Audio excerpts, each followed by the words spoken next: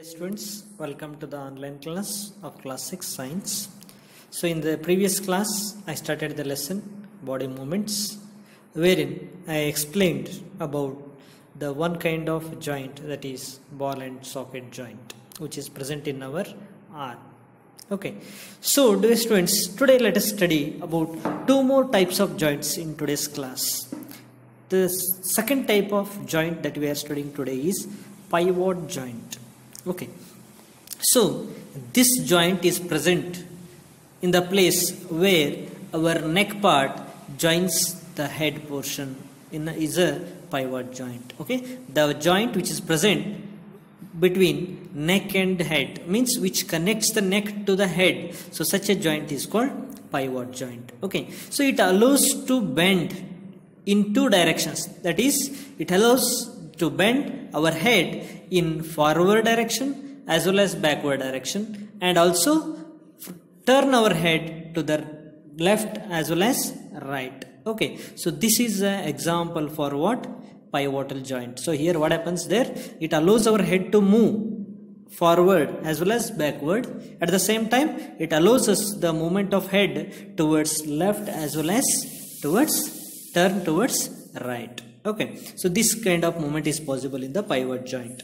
So you can try these movements yourself, okay, so that you will verify yourselves. Okay, so now how these movements are different from those of the joints which are present in our arm that can rotate complete one circle in its ball and socket joint. So already we have studied in the previous class. I explained about the first type of joint, that is ball and socket joint, which is present in our arm. So where this joint allows the movement complete one rotation around it. Okay, so complete rotation possible because of the ball and socket joint, but this joint is little different. Here in pivot joint we cannot rotate completely. Complete one rotation cannot complete. Forward and backward you can do the movement, and turn towards left as well as towards right. Okay, so how does the pivotal joint work? So in the pivotal joint, a cylindrical bone rotates in a ring. There is one cylindrical bone. Okay, cylindrical shaped bone is present between neck as well as head. So this cylindrical bone which rotates in a ring shape. Okay, so like a ring shape it is rotating in pivotal joint. Okay, so I hope you have understood this concept. So it is present between our neck as well as head. That's why we are able to move our head forward and backward, and towards left and right we can turn it up. Right. So let's go for the third type of joint, that is hinge joints. So you might all be familiar with these hinge joints. So it is present in doors. Okay, try to close a door of your house, a shop or any building. Okay, try to observe that hinge. Okay, open and close the door, so you are only able to move forward and backward, right? So observe the hinge which is fixed to the doors.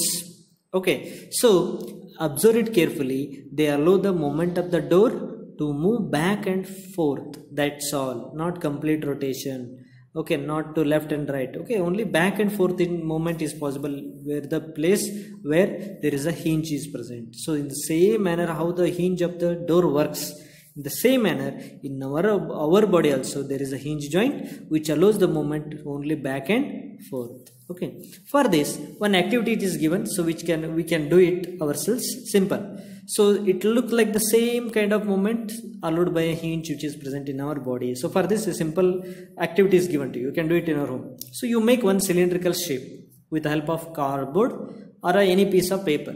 Chart paper you can take or a cardboard you can take. So cut it up and make it a cylindrical shape, 3D figure you make it. Okay, now which is already shown in the figure 8.4 here. Round cylindrical figure you make using a chart paper or a cardboard. Now attach that small pencil to the cylinder by piercing through the cylinder. Okay, so in the cylinder, in the middle part you make a hole, pierce. So through piercing through the middle of the cylinder you attach a small pencil. Okay, so now again as shown in the figure, make one more cylinder with the card sheet, but it should not be complete. Half hollow means empty. Half hollow or empty we say. Hollow half cylindrical shape you make it another one from by using a cardboard. You must make a hollow half cylindrical shape by using another cardboard in such a way that the complete rolled up cylinder should fit inside this half cylindrical figure which you are preparing now. Okay, so the complete rolled up cylinder which we prepared earlier, no, that should fit inside this another half cylinder hollow cylinder which you have made recently. So completely it should fit into it. Okay, now so the hollow half cylinder with the complete rolled up cylinder sitting inside it, okay, it allows the movement in a like how what hinge joint. So it is an example for the movement of hinge joint. You can look at the direction, they have shown the direction over there. Only forward and backward direction is possible. So how does it move? So this movement takes place, okay, forward and backward, front and back, it is taking place.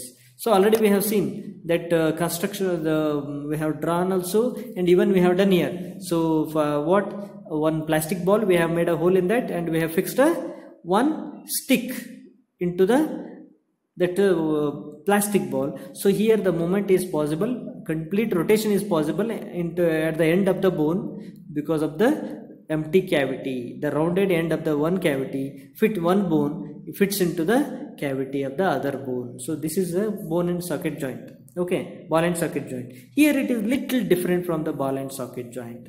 So it illustrates the direction. This what we have done 8.4 activity, almost same as the ball and socket joint activity. Here you can look at it here, but it's different. Here its plastic ball is there, so it can rotate completely inside the cavity of another bone. But here, so complete rotation it is not possible. Okay, only half rotation, front and forward and backward direction is possible. Okay, so it illustrates the direction in which a hinge joint allows movement. So it illustrates that in which direction the hinge joint takes the moment. That will be illustrated by this example 8.4. Okay, so the elbow has a hinge joint. So elbow, so we have in our elbows, no, in our both the hands. So that elbow allows the only a back and forth movement. Back as well as forth movement is possible at the elbow. So that's why it's an example for hinge joint. So you can also think of some more examples of such joints. For example, knee joints.